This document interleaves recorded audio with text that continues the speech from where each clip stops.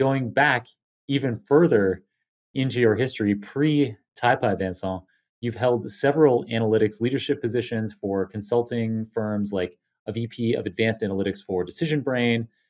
You were Director of Advanced Analytics for IBM. And so you were working on problems across a broad range of industries: apparel, container terminals, semiconductors, fast food, aerospace, finance. So you've alluded to some of these things already in this episode, like shipping containers in Singapore, McDonald's, Intermarché. But how, if there are some kind of insights that you can provide to our audience from having worked across all of these different verticals with so many different kinds of companies, um, are there any trends that you see out there in terms of how um, companies manage their data or set up machine learning applications with, to learn from their data?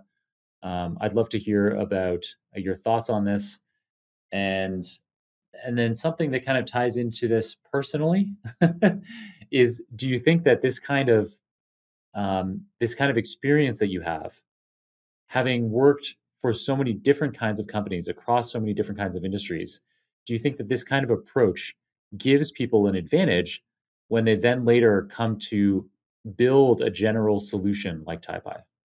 Okay, so a wide topic. um, yeah, so definitely over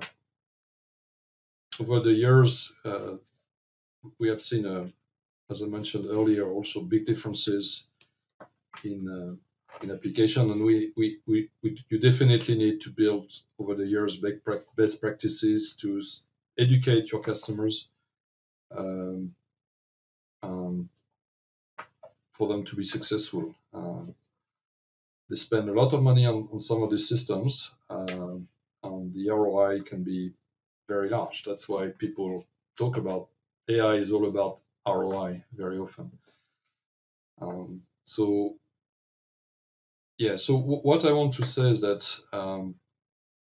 there are a few things. So we see some areas of excellence. For instance, you may have in a company really a group that does extremely extraordinary stuff with AI application or some data.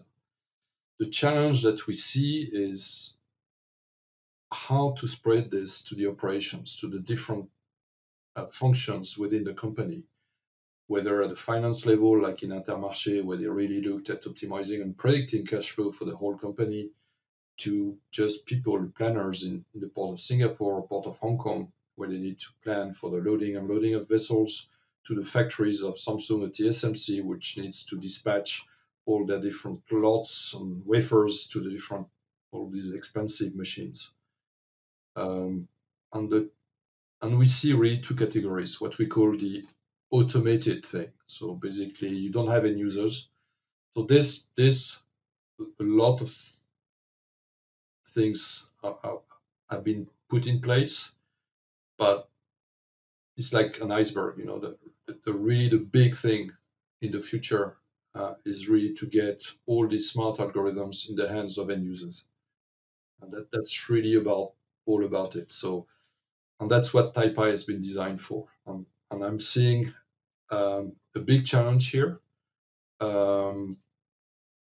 where how do you and I've seen also some smart data scientists that are also a bit dreaming sometimes about their own algorithm. Like, I've exposed my algorithm, it works perfectly on this data.